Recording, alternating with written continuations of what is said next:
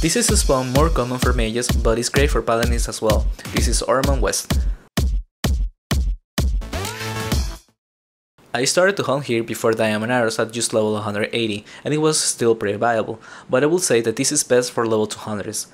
The best thing of this spawn is that it's right next to the city and takes you 10 seconds from the depot to this spawn. Just by the city, head west to this building and levitate down. Oramond West consists mostly of this green area. It has a variety of monsters and also a raid that spawns Quara scouts.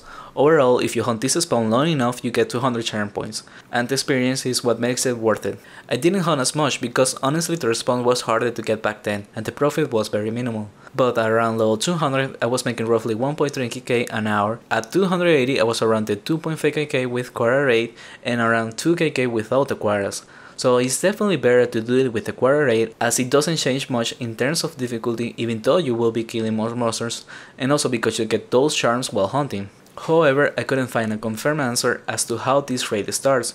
Most people seem to agree that this is random, and others believe it has something to do with picking routes or delivering them. Regardless of that, a quick way to see if there's Quaras is by the northwest of the city. Just stand around this spot and wait a bit to see if a Quara walks into your screen downstairs. If no Quara shows up, then it's not activated. For equipment, having life leash is not necessary, but it makes life easier. Keep in mind, manhunts work without it. And I don't recommend to tank because I think it's better to kite on this spawn due to how many monsters there is. You want to always keep on moving.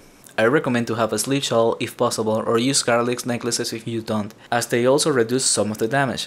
For armor, if you're going with life leash, use that. If not, an earth bar is enough, or even a swan feather cloak can be pretty good for the earth protection and the extra speed to run. For runes, use thunderstorms if the Quaras are activated, or GF if they're not. I was using around 800 runes an hour and almost 1k strong manas, and this is without life leash and just 2 level 2 mana leeches.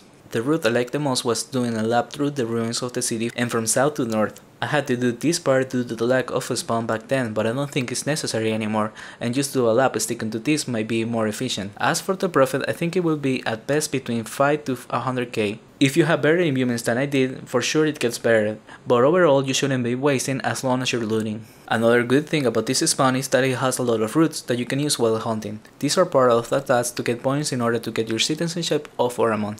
You will need it eventually to be able to trade with the NPCs and take the shortcut from the boat. So even though it's a slow way to get your points, at least you can do it while hunting. That is all I got for this video. If you want to support the channel and creation of more content like this, please consider sending some Tibia coins to good donation.